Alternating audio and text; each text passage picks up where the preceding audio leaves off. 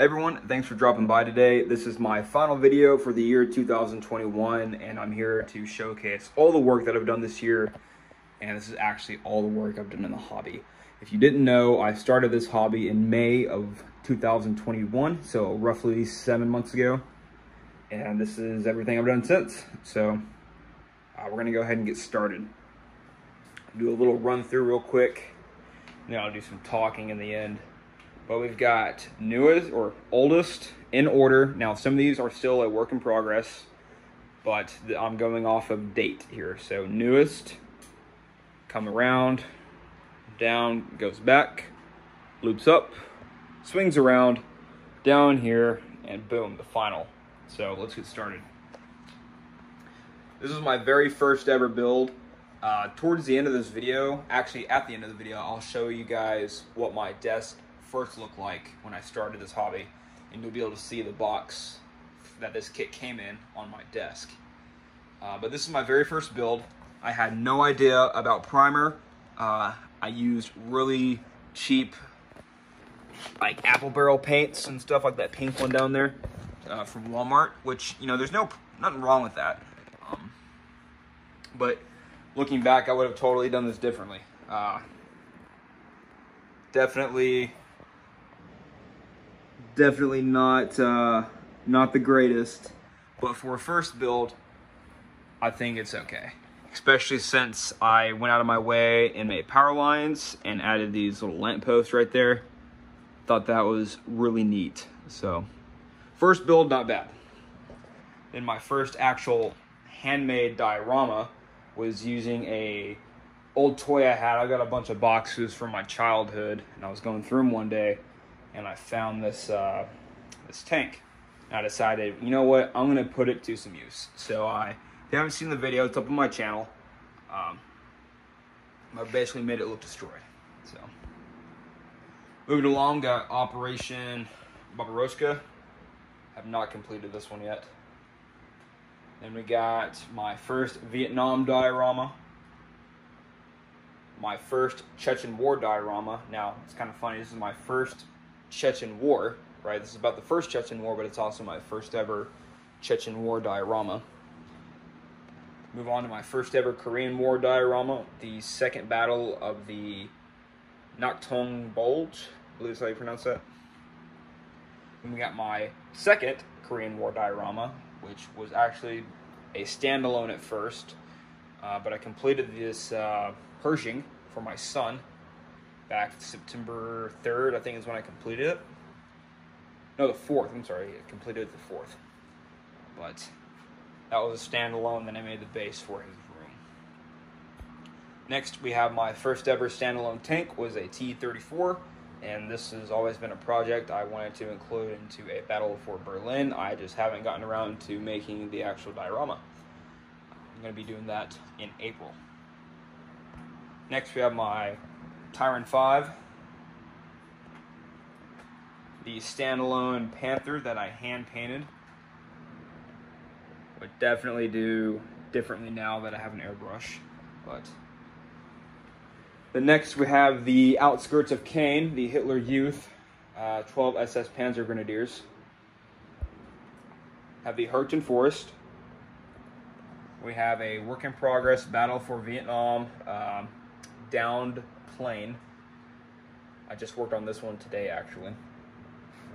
Then we have the Point du Hoc, my first ever big, expansive build.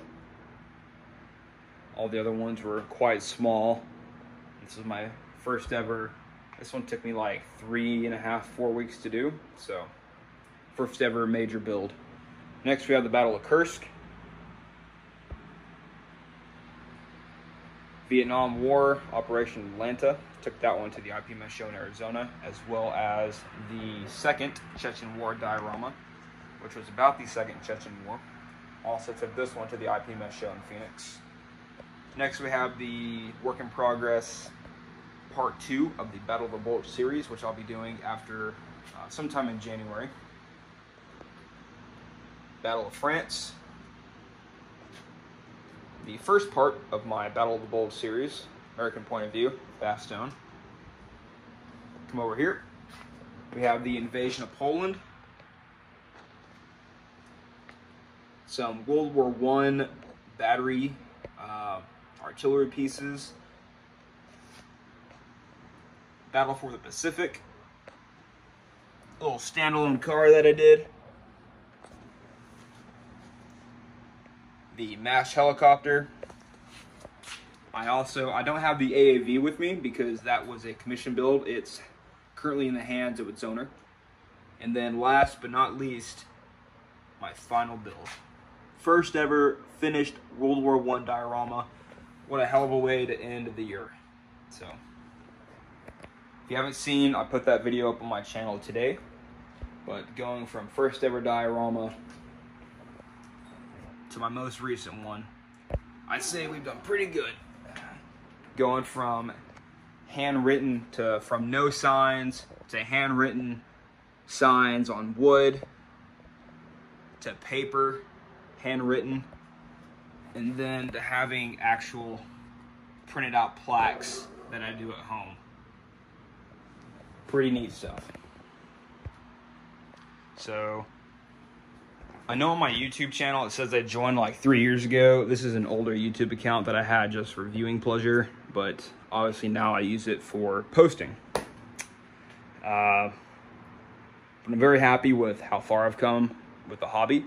I've learned quite a bit, made quite a few friends, learned a lot, and what better way to spend your time than building plastic. Got all these kits here to build on, a lot of projects set for 22. I'm normally not a big fan of the whole like yearly bit. Like people are like, oh, it's gonna be great in 2022 or whatever. But I've seen a lot of guys doing videos about the end of the year builds. I thought, you know what, that's something I would happily hop on that train and show off what I've done within 7 months. This is working a full-time job, having a family, and this is basically all I do in my free time. This and a little bit of Xbox. So, but happy to be here. Looking forward to 2022 and all the builds that'll come with that. The projects coming up within the first quarter, I would say, definitely the Battle of the Bulge with the King Tiger. Got a commission build I need to do. It's a M777 howitzer. Got the German 150 millimeter self-propelled artillery gun that's going into a group build. And then from there, I'm not too sure. Probably after that, I'll do the Afghanistan diorama. I'm eventually going to do the invasion of Iraq. I got the M1 Abrams for it. Then I recently got this kit in the mail that was supposed to get here in March, believe it or not, but it got here yesterday. Marines in Iraq, 2003. But yeah, that's, man, what a hell of a year. It's been great. This next year, towards the fall, I will be slowing down quite a bit. I'll be moving my family across country. We currently live on the West Coast. Due to work, switching jobs in the fall, so I'll be getting out of Cali, moving somewhere in the Midwest. As you know, if you see my previous videos, super young family, trying to move everything. It's gonna be quite the big deal. About a good solid month of not posting, more than likely, between packing, moving, unpacking, and getting settled. It's gonna be a ride. So we should be moving in early October. So expect my last diorama of the year will probably be the invasion of Poland, because I'm gonna be doing that one in September for the anniversary. That'll probably be my last diorama I build before our move. Maybe one more after that, maybe, but chances are that'll be the last one. And then once we move, we get settled in, I imagine somewhere beginning of November.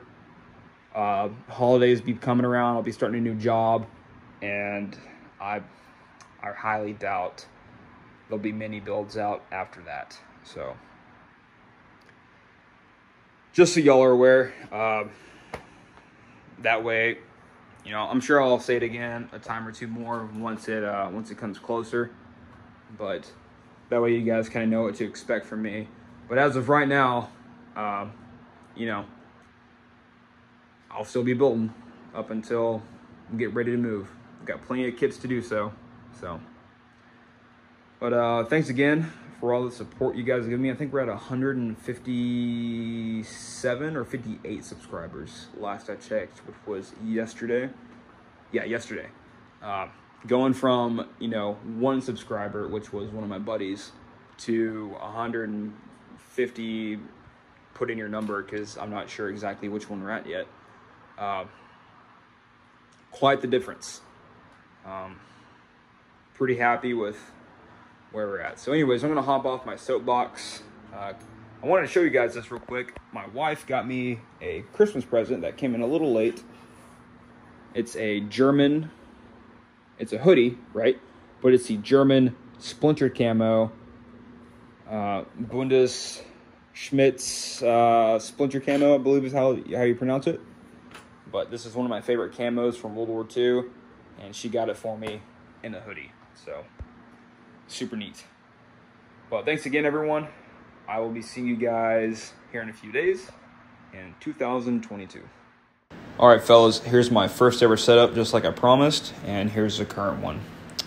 I went back and checked. We are at 158 subs, so thank you. There's me in my jacket, and I decided to throw some pictures of the family that I've gotten throughout the year, mainly of my son and I.